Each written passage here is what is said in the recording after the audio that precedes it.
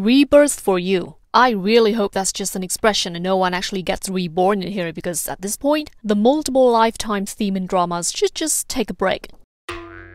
So if I can describe this first episode in one word, it would be random. Random things just keep happening so the main characters can have physical contact. Now the setup may look complicated at first, but it really isn't. Everything begins with this innovation contest where people bring in cool inventions and all that. Our female lead is one of those people. The thing is, she's a princess, so it's not really appropriate for her to compete. Which I'm not really against. Because if this girl thinks it's okay to do woodwork with long sleeves and hair let down like that, then the only contest she's qualified for is a beauty contest. And not even the talent round. So the next day, she goes out trying to find a way to get one of those permission tickets in this outfit with those same hair ornaments to, you know, blend in better.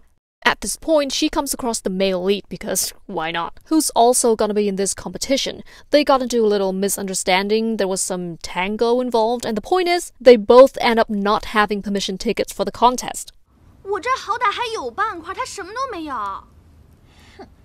So the lady in charge comes up with a solution for them both, a small test. 如果你们两个可以把鸡蛋从房顶上扔下来不碎的话，就算过关。 Now the princess pulls out a tiny basket she just happens to be carrying around this whole time and does her thing.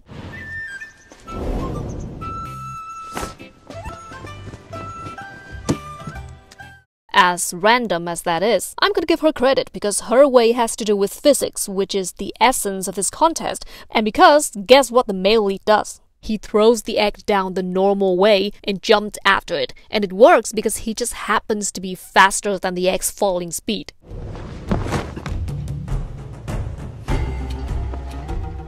Yeah, you know what, drama? If you really want people to believe that your male lead has some other skills to make up for his lack of creativity, you should have done that with a real egg. If you're gonna CG the egg onto his shoulders, then what is even the point?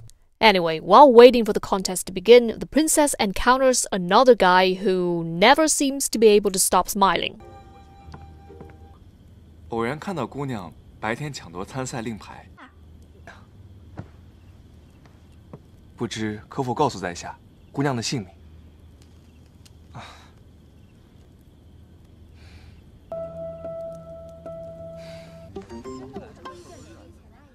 Now, after the contest, in which we don't actually see any of the inventions work except for this toy fish, the result is announced, and it is as you guess.